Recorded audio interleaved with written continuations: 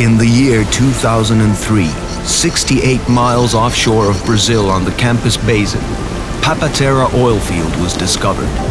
With a total of 29 bore wells, the field is among the most complex subsea developments ever executed in Brazil. The oil field is expected to recover 380 million barrels of oil, not to mention the amount of gas. And that means heavy duty from all the components, of which one of the most important is the floating production, storage and offloading unit P-63.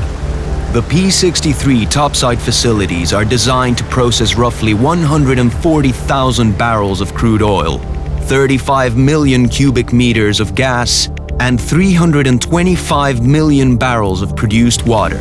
The FPSO will also have the capability to inject roughly 340 million barrels of seawater. The P-63 also produces all the electricity the P-61 drilling rig and the P-63 itself need in power modules developed and manufactured by Wärtsilä. The power station unit will be installed in the vessel in 3 modules. It consists of 2 Wärtsilä 50DF dual-fuel engines per module. In total, 6 engines that together will generate approximately 100 megawatts. The power modules will run on fuel straight from the well with a minimum of processing.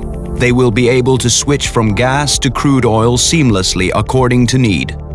It is essential that the strategic partners we work with have not only the technology needed, but also field-proven experience and support capabilities required for reliable long-term success. Wärtsilä has an outstanding track record in multi-fuel technology, and we are sure the solutions provided will minimize both our operating costs and environmental footprint. We value Wärtsilä as a trusted strategic partner with the resources to provide ongoing operational support. Wärtsilä will play a crucial part in leading a technology shift and open up a whole new range of applications in the oil and gas industry.